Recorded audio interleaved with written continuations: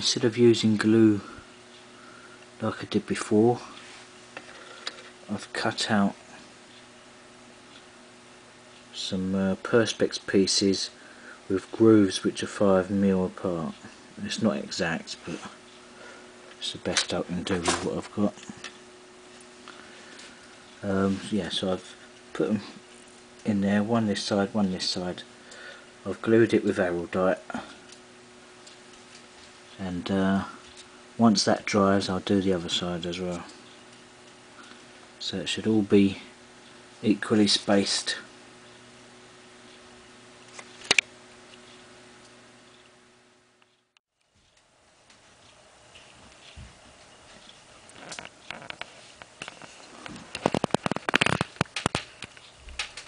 As you can see, it's I've glued both sides now. I'm just waiting for the top one to dry now,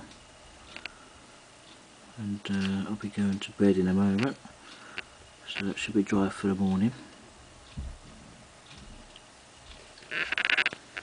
Here's the distilled water. It's a bit murky. That's from the white glue that we had in there before. So this is what I'll be using for my tests, and I'll put that back on the top. Have the wires routed and coming out the side, and get a pipe coming out the top so I can measure, you know, how much H2O is produced.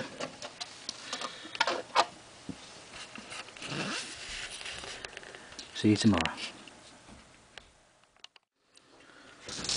Hello. Well, this is it. The glue's dried. You can see the spacing isn't too bad.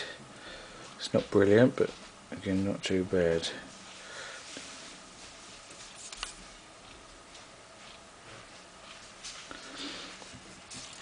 I chopped off half of the perspex that was coming out because it wouldn't have fit in the bottles or anything.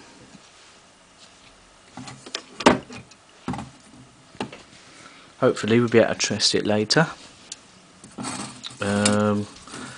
I've got my grandparents coming to stay over the weekend, so I'm not sure how much time we'll get for this, but I'll try and do as much as I can.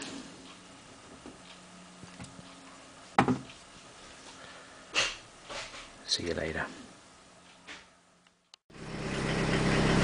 Hello, welcome to experiment number 12.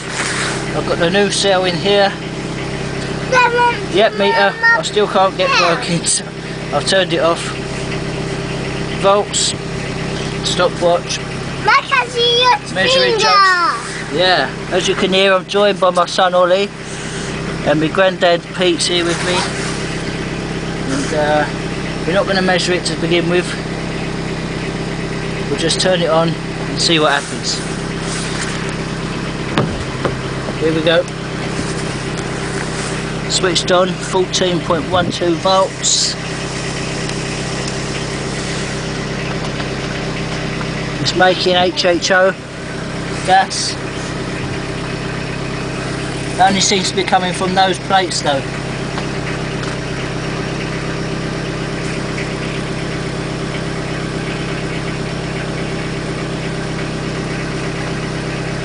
Plates on one side only.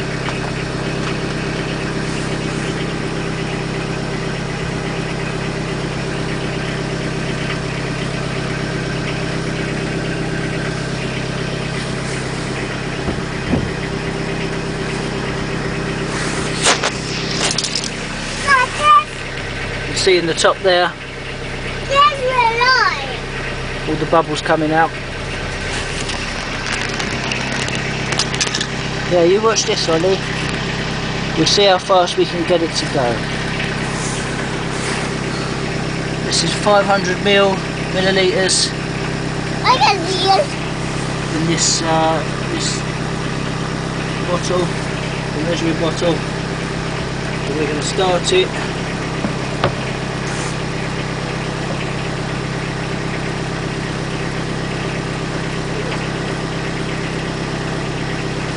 get it in.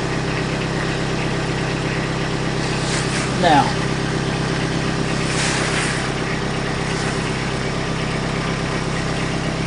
my socks is very green, Grandad. so we'll see how long it takes for the bottle to come out the water and to fill up with the gas.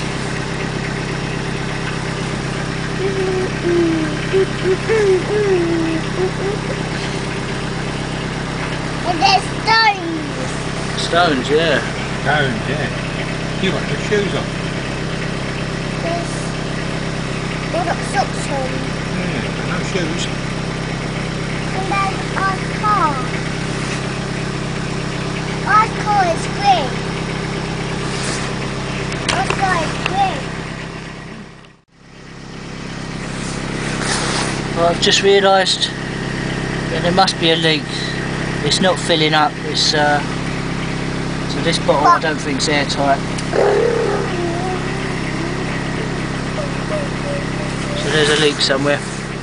End of experiment.